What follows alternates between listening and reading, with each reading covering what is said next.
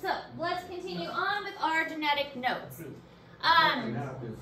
So with Mendel and his P's, continuing with Mendel and working with his P's and his genetics and all of that, we're talking about all those terms which you are hopefully familiar with: homozygous recessive, homozygous dominant. He created a couple different laws with the way that he combined them and looked at them and crossed them and so on. So the first law that he came up with was his law of segregation. With the law of segregation, and remember we talked about law versus theory. A law is what happens and a theory is why it happens. So a law is what happens, a theory is why it happens. And a law is often proven by math. So if Mendel made a law, we can prove this by using math equations. And we can see his laws by using a Punnett square and getting the same results multiple times by using this Punnett square. So Mendel's theory, or Mendel's law of segregation, is using homozygous pea plants with two alleles, the big P, and little p, and he crossed the homozygous dominant and the homozygous recessive, and he was able to get heterozygous combinations. So therefore, whenever you have a homozygous and dominant and homozygous recessive crossed, you're going to get a heterozygous. Now, the reason we have this happening is because this is one parent, but the parents can only give one of these alleles. It can't give both. So this would be like if it was the parent, this is a diploid situation. So it can only give this one or this one to its offspring. It can't give both to the offspring. So in this case, because it's homozygous recessive, the only choice it has to give is a little p. And in that case, with the homozygous dominant, the only choice it has is to give a big P. So when it crosses, really the only combination we can end up with is a heterozygous individual. One of them is going to give a big P, one of them is going to give a little p. So the offspring is going to get a big P from one, a little p from the other, and we're going to have a heterozygous individual. There's really not any other option we can come up with as a heterozygous individual.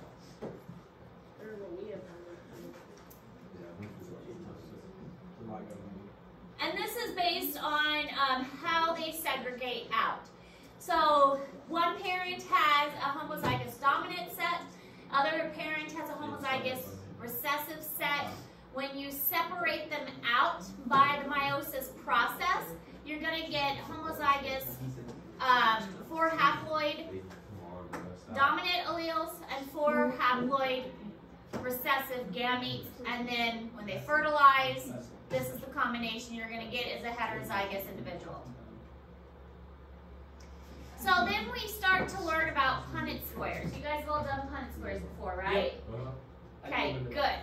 So when we do Punnett squares, the Punnett squares are pretty simple to use, and hopefully you have done Punnett squares and you remember them, you're familiar with them. They're pretty simple because we will be using Punnett squares a lot. This basic like tic-tac-toe Punnett square is for what we call a monohybrid cross. A monohybrid cross is looking at one trait, mono for one. We will be doing what's called a dihybrid cross for more complicated, looking at 2 traits at the same time. Because this is a college class, we will take it up a notch and look at 2 traits at the same time. But starting off with basic 1 cross. So with this type of cross, this is an F1 generation. F1 is referring to the first generation, which is called a phyllele 1. Now, we can also talk about a phyllele 2 generation. You guys are really going to want to pay attention to this stuff. Did I mention there are 3 sets of genetic problems that get progressively harder? Okay, this isn't your middle school stuff we're going to talk about. You're going to be lost. So, Punnett squares of F1 generation is the first resulting generation. Now, you've got the parent generation, then you get the F1 generation, then you get the F2 generation. And when we start to do these genetic problems, you're going to want to pay close attention to the question, which generation it's asking for. So for instance, if we're thinking of my family, my parents would be the P generation, the parents' generation. Then me and my siblings would be the F1 generation. Then my children would be the F2 generation, which would be filial 2 generation. So that's how it would be counted. If I had grandchildren one day, that would be the filial 3 generation, or the F3 generation. So when we do a cross, we put one set of parents on one side and one set of parents on the other side, and then you just bring it down. So this would be little p, big P, and then you just cross it this way. A little p here, a big P here, and this would be the individual. So in this case, since this is homozygous recessive, homozygous dominant, all of these are going to be heterozygous. Because heterozygous in this case, the dominant allele hides the recessive allele, and all of these are heterozygous, all of the plants are going to be purple because they all have one dominant allele. The dominant allele hides the recessive allele, and so all of them are going to be purple. So this Punnett square is for a monohybrid cross. Mono again because we're looking at one particular trait, and that one particular trait is whether that is purple or white. The only way we would get a white plant is if we had two little p's, or 2 recessive alleles. So there are no recessive alleles present except them being hidden by the dominant allele in the heterozygous condition. So we do have recessive alleles, they're just hidden. So that means that we see this trait skip a generation. We don't have any whites. They're skipping a generation because they're all being hidden in the population. The recessive trait is still there, it's just being hidden. So this is a good example of how, yes, a recessive trait may not show up, it's just being hidden in this generation. So here are some examples of how the Punnett square works. You have to be familiar with how this works because we will be using Punnett squares a lot. Again, 3 sets of genetic problems. And when I say 3 sets of genetic problems, I'm talking several pages each for these genetic problems. They're not going to be anything that's really simple. It's going to take a little bit of work with these. Today we'd like to talk to you about how to use a You're not watching 13 minutes of this. I didn't realize that one was that long. Today we'd like to talk to you about... Okay, we're going to skip both of those videos. Okay. So sometimes we don't know what an individual is. So we may do something called a test cross. A test cross is trying to figure out what combination the parent has. So whenever we do a test cross, we always combine it with a recessive individual. So here's how a test cross would work. So, for instance, let me think of a good example. My husband, so this is, we'll just do me, okay? My blood type I know is OO, okay? I have recessive blood, and the blood types that you can have A, B, or O. O is considered recessive blood. I know my blood type is O, okay? I have always known that. My mother has O blood. I have O blood. Now, my husband has A blood. So I'm just gonna write his name as Chris, okay? I'm not supposed to say his first name, but I know he has A blood. He could have AO, or he could have AA. I don't know which it is. I just know that he has A blood, okay? I don't know which one he has. I just know that he has A. So, to figure out what kind of blood he has, we could do a test cross. And we kind of actually did a test cross. To do a test cross, you cross with a recessive individual, which is me, okay? We crossed it with me, which is a recessive individual. So, we don't know what his other thing is, but we crossed it with a recessive. I can only give my children a recessive trait. Make sense? Yeah. Yeah, because I'm recessive, I can only give my children an O. That's all I have to give my children. They all got my O allele, okay? That's all I have. I'm O blood, that's all I have to give my children. My husband had to have at least one A. So, he gave my children an A.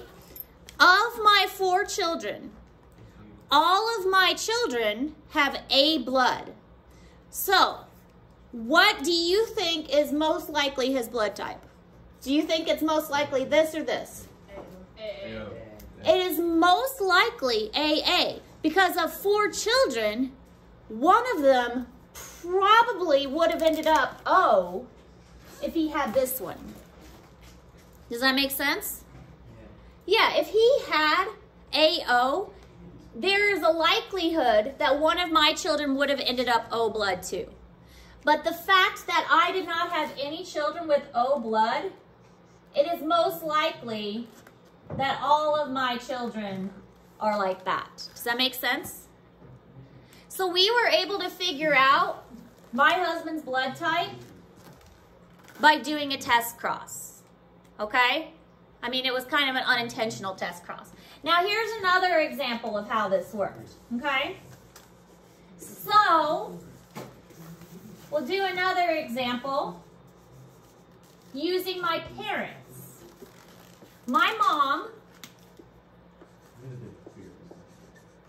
is also OO. My dad is A. He could be AO or he could be AA. But we automatically know what my dad is. What is my dad? How do we know that? Because you have OO. Exactly. My dad has to be AO because the only way I could be OO is if my dad was AO. That's the only way that I could have OO blood. Now, my siblings, because I have 4 siblings, there's one other child that's OO, and then there's a couple other that are A. But I think there's only one other that's OO. So it makes sense that my dad had to have been AO, because that's the only way I could have ended up OO. I got the recessive from my dad, and my mom could only have given her O. So all the other children ended up AO too. So that's how a test cross works. The only way you can figure out what an individual is in a test cross is by combining with a recessive trait. So you can do this with any individual. If you don't know what they are, they could be a homozygous dominant or they could be a heterozygous. All you have to do is cross them with a recessive individual and you can figure it out. Now, do you want to go do this with humans? No. Did we accidentally do it with me? I mean, yes. But you can do it unintentionally, but don't go doing it with humans. But you can do it with plants easily enough. I mean, you can go cross some plants with a test cross. You can do it in a lab, but don't go doing it with humans. Okay. So test cross results. If you end up with some heterozygous traits or a homozygous recessive, you can figure out what the individual is. So this is in Google Classroom. This is an example of what a test cross is. You don't know if this one is homozygous dominant or heterozygous, but you do know this one's recessive because all it's got to give is recessive. So you do a test cross. If they all end up dominant, then you know that it had to have been a dominant allele. If you get some recessive ones in the population, then you know it had to have been heterozygous. So you can do a test cross to figure out what type of parent it was. All right, monohybrid cross. Did that make sense? Did test cross make sense? Okay. Yeah. Okay. You got to cross it with a recessive individual because some of your genetic problems will ask about test crossing. All right, so monohybrid crossing. Breeding experiments in which the individuals identically heterozygous for one gene are crossed. So in a monohybrid cross, you're looking at one trait: eye color, plant color, if the plant is tall or short, if the blood type, that's monohybrid. You're looking at one trait only, testing for one trait. Generally, if you're doing a monohybrid cross, you're looking at 3 generations. You've got the parent, you've got the first generation, which is called phyllele 1, and then you've got the second generation, which is called phyllele 2. So 3 generations: parent, first generation, second generation. My parents, me, my children. That's what we're looking at for a monohybrid cross. When you're doing your genetic problems, pay attention. It may ask, what is the F1 generation phenotype? Or what is the F2 generation phenotype? And I will warn you, there will be genetic problems on your test. So make sure you are comfortable with these genetic problems. There will be genetic problems on the test. Are the genetic problems just a monohybrid cross? There'll be dihybrid ones too on the test. But they will be the same or very, very similar to the ones that you do in your problems. I think they're almost exactly the same as the genetic problems. So like the ones that you do in your genetic problems, they're the exact same as the ones in your test. So maybe I changed like a word there, but they're almost like exactly the same. Show up there, out of nowhere. No, man, she's just walking around the mall, you're walking around, and then it's from you. She's just gonna ignore you. Yeah, she's You see me first. She gets me. Yeah, this is from I don't think she's crazy. Okay, I'll do that. Her friends. Oh, you want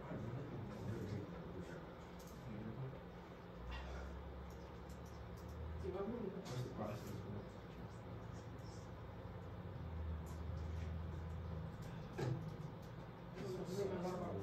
I'm pretty sure when I got my golden doodle, it was an F2. It said that before its name. You get your what? Then that would probably mean it was like 2 generations down. My dog's an F1. He's a purebred. Pretty sure my name is Monohybrid. I think he's an inbred, actually. He might be. Does he like a cleft foot? Like, what's up with his foot? He's got a lot of problems. Okay, this is in Google Classroom, but it shows kind of how it works. In this case, we're looking at whether the pea plant is a tall or a short. Tall is the dominant trait, short is the recessive trait, but we've got the parent generation. It's true breeding. So remember, a homozygous dominant or homozygous recessive would be true breeding. And so in our parent generation, we've got true breeding for tall, true breeding for short, and then we get our cross, which produces an F1 generation that is heterozygote. Then we cross that generation, and that's going to give us the F2 generation, which is going to have a ratio of 1 homozygous dominant, 2 heterozygous, and 1 homozygous recessive. So this is basically looking at different characteristics. So we've got round versus wrinkled, seed shape, seed color, pod texture, pod color. So Mendel looked at all of these. He looked at all of these different things. He looked not just at color, but like, is the seed round or wrinkled? Is it yellow or green? Is it smooth or wrinkled? He looked at all of these different traits and figured out that peas have these dominant or recessive traits for all of these different things. Pretty impressive. So in a monohybrid cross between 2 heterozygous individuals, the 2 types of gametes can meet in different ways. A big A and a big A, a big A and a little A and big A, and a little A and a little A. And so you can get these different combinations. Big A, heterozygous, heterozygous, and homozygous recessive. So you're going to get some unique ratios. And I tried to color coordinate it to represent like a blue for male and then the pink for female. Or blue for sperm, pink for egg. I know that's kind of gender basis, but sorry. I tried to be consistent. But this is where it's important. Phenotypic and genotypic ratio. What Mendel found out is when you follow this pattern, the phenotypic ratio is going to end up 3:1. And the genotypic ratio is going to end up 1 to 2 to 1. So this is what it means. 3:1 color. So you're going to get 3 purple flowers to 1 white flower. So all of these are going to be purple, and this is going to be white. 3 to 1 ratio for phenotype.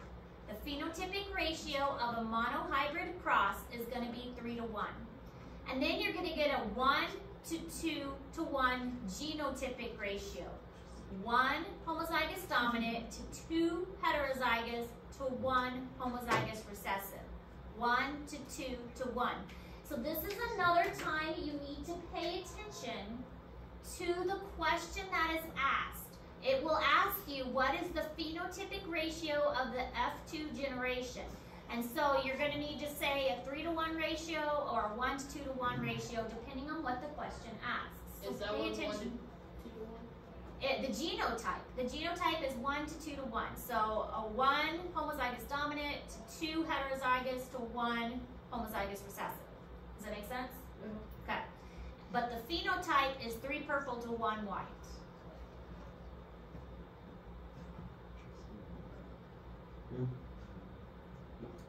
So make sure you're paying attention to what the question is asking. How do we tell if it's a phenotype or a genotype? Phenotype is like the physical color. So in this case, anything that has a dominant allele will be a dominant phenotype, which is a purple flower. Does that make sense then? Kind of. So like all the ones that are like shaded are like the phenotype and the Yes. genotype? Yeah, because they have a big A in it, and the big A will be purple. Yeah? Yeah. But then when you look at like the actual how it's written, big A, there's only one big A. And there's only one little a, but there's 2 big A, little A's. And how do you tell which one's F1 and F2? So F1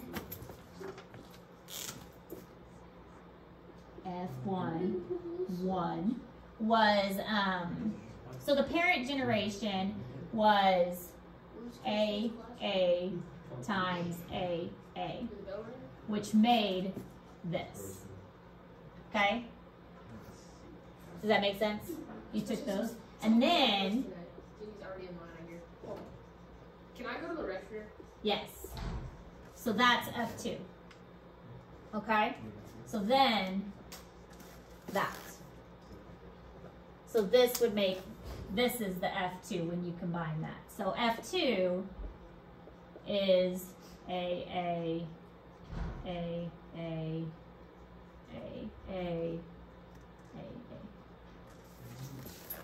Does that make sense now? Yeah. Okay. So the original was the 2 true breeding, which made this. Then you took 2 of these together to make this. Does that help? Okay.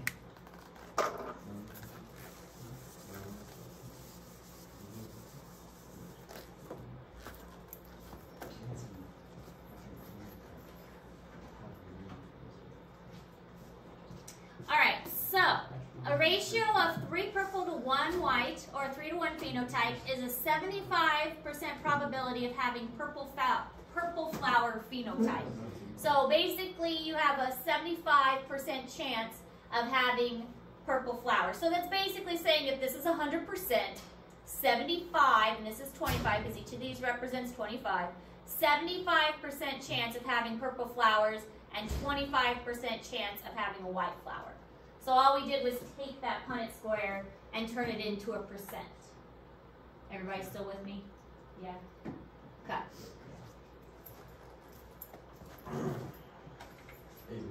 Yeah. A monohybrid cross is a cross between 2 parents that breed true for different versions of a single trait. In this example, that trait is flower color. The allele that specifies purple flowers is dominant over the allele that specifies white flowers.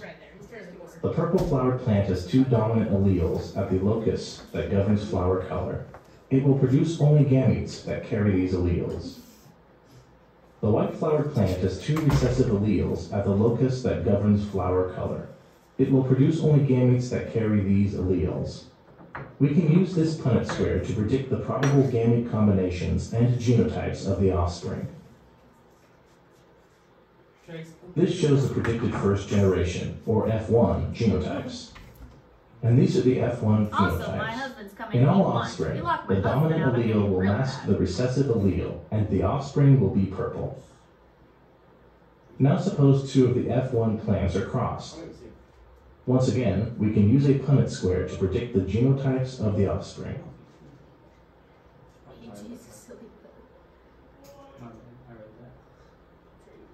There are two phenotypes, and the ratio of dominant to recessive phenotypes is 3:1.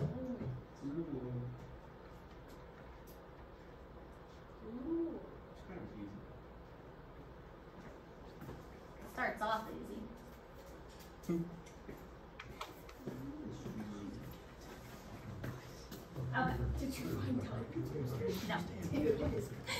All right, so the law of segregation that Mendel first talked about was made because of the monohybrid cross.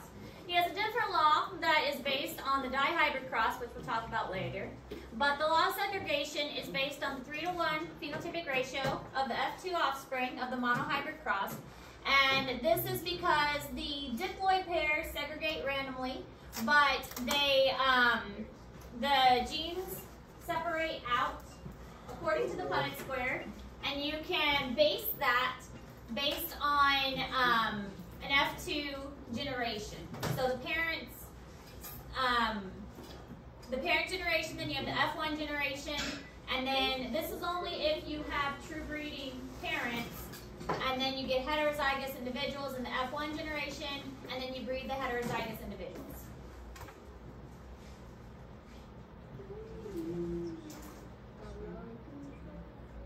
So we use the monohybrid cross to determine the law of segregation, and it doesn't matter how many times he did this, he always got a 3:1 phenotypic ratio, or a 1 to 2 to 1 genotypic ratio. Miles said if you guys, if you beat them, they drop 20 points, they'll give you a bang version.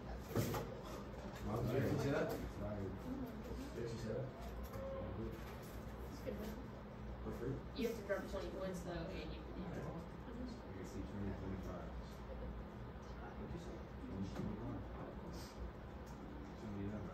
What if I get 26? Can I go to the restroom? For free.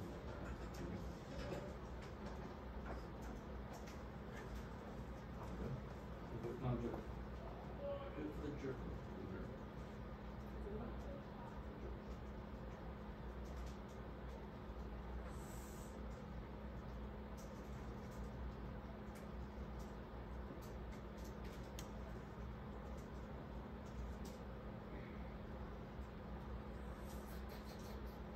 Oh my goodness, look where Liz is.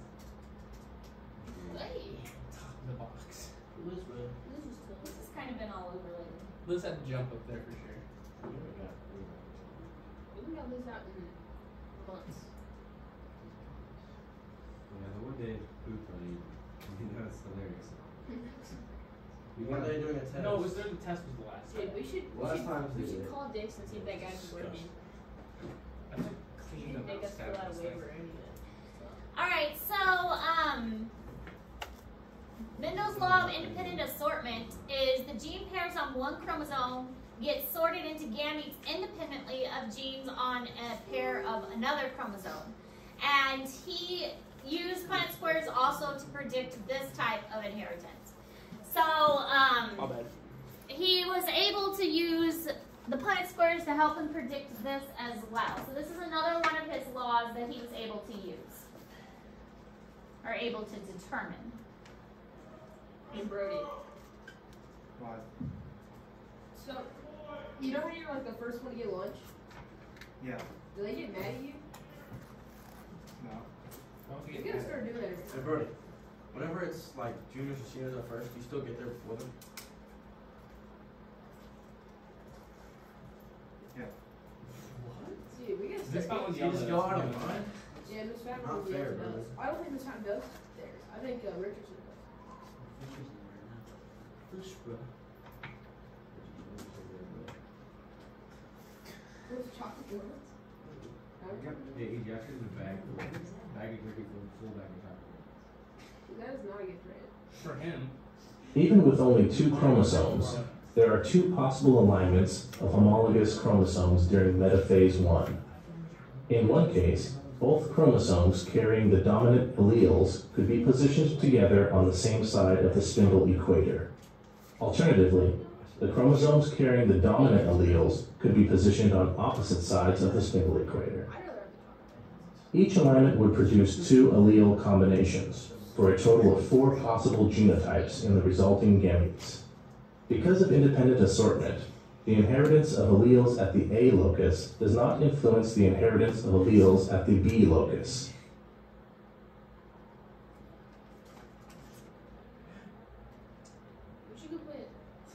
All right, so that's all we're covering today. We will have some more notes tomorrow.